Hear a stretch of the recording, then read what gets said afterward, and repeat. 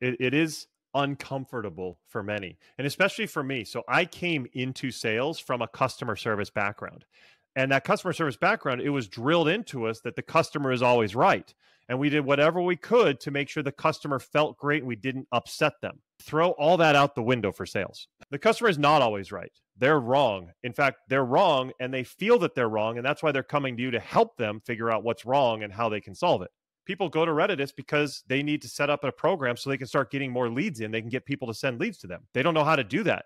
And your product helps them great for that. They need that help. But if they went and told you something that was wrong, we shouldn't say, oh, that's okay. We should react and let them know, ooh, that's really what's going on. Oh, we need to fix that so that they know. And so many times it hurt me early in my sales career because I was like, that's okay. No worries. It's fine. And people didn't realize how bad their situation was. Once I realized we need to twist the knife, then I could say, oh, really?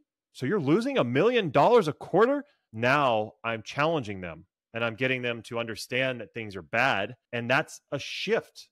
It's a shift away from what we've been taught. And that's why a lot of people struggle at selling.